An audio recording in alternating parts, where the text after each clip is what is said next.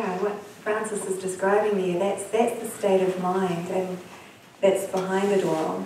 Like the purpose of awakening, the purpose of the community truly is mysticism, which is beyond form. It's to identify with this presence. It is the involuntary flow. It has no personal control. It's not a personal perspective of anything. It's just an awareness of this divine grace. And being the Spirit is supporting what structure or what form is most helpful. So when there's a small group, it can seem more spontaneous in form because there's a lot less communication needed.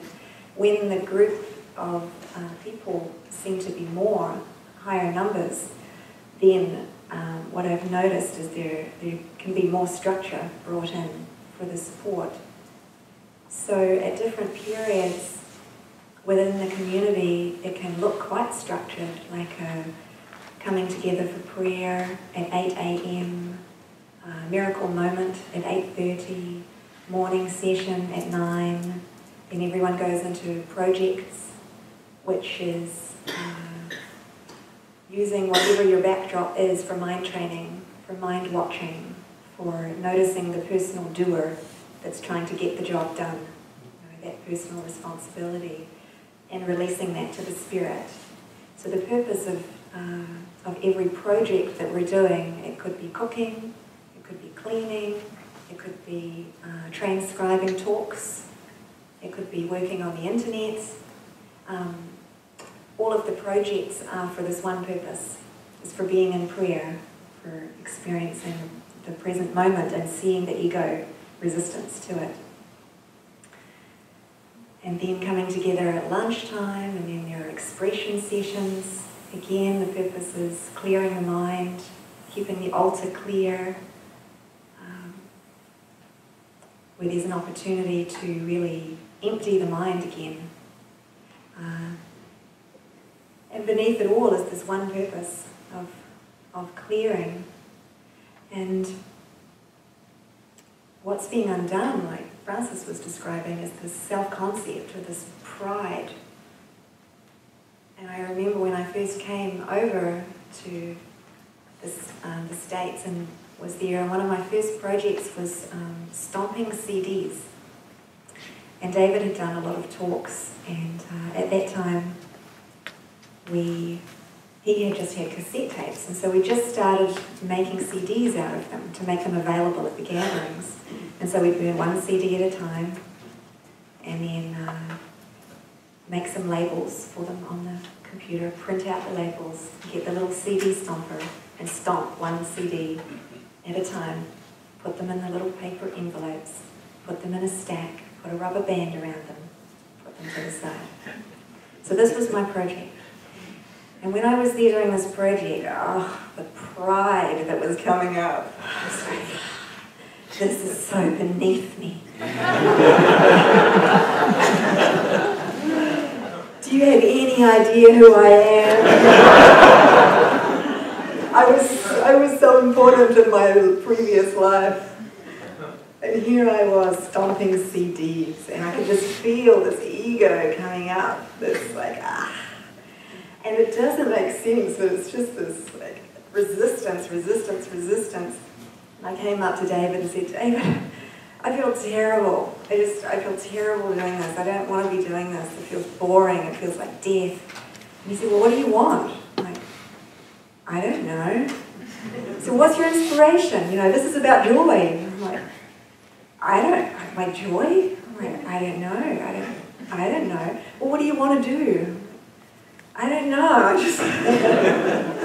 Okay, well, stomping CDs is probably really good for you right now. Okay, so I went back to stomping and just was in prayer. It's like, okay, Spirit, I trust you. I trust you completely. This is truly for my highest good. Then I will stomp CDs. And as I just stayed with it and watched my mind wanting to go elsewhere, all of these other hypothetical, ridiculous ideas of where else I could go and how much happier I would be elsewhere, I stopped certain point, and this peace came over me when I realized that, oh, this is exactly where I'm meant to be. This is exactly what I'm meant to be doing. And all of this that's being flushed up is just the self-concept that's being undone. And the peace came from being able to watch those thoughts and see them for what they were, and knowing that there is nowhere else on earth I'm meant to be. And then I remembered, oh my God, that was the prayer of my heart before I got into this consciously. I recognized this split in my mind that I always wanted to be somewhere else. You know, I wasn't satisfied with where I was, and I wanted to be elsewhere. And then I would go there, or be there, wherever it was. And then, you know, there was always something missing, or someone missing. I couldn't be in my favorite country with my favorite friends, and my family, and the job. I couldn't get all the pieces together.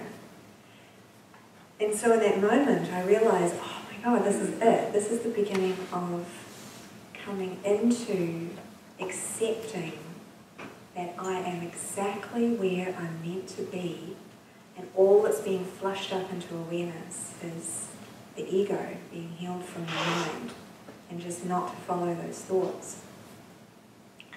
So that was, the beginning for me of realizing what it is to be in purpose. It's like, get into your purpose, get into your function. And it doesn't necessarily mean you're going to be super happy and joyful doing it, but you're doing your mind training when you know that the purpose of what you're doing is for the healing of the mind. It's serving the spirit in some way. And then bit by bit that flushing happened, and then after a while I realized the gift of what I was actually doing. It's like, oh my God, every CD here, the communication on these is golden. It's for awakening, it's for sharing the healing of the mind for everyone who receives these. And then I was just overcome with gratitude for what I was actually doing. So yeah, that's the purpose of why we come together. It's for this very authentic undoing of this resentment of a self-concept, and being guided by the Spirit as to just exactly how it looks. And it just becomes so much more collaborative. The more the fear of the communication gets washed from the mind, and the fear of being present and allowing the Spirit gets washed from the mind, we actually become able to collaborate together. When we're not afraid of and protecting ourselves from each other, we can open up to hearing the same thing. And so that's our experience now, is just this divine flow between us, to the point where, you know, like sometimes David will open his mouth and it's like I hear all the words that are coming out of that mouth. It really is one spirit, you know, that's coming through the different flavors. And what's being washed away is the self that says, I want to be the one speaking, or I would say it differently, or I, you know? That I.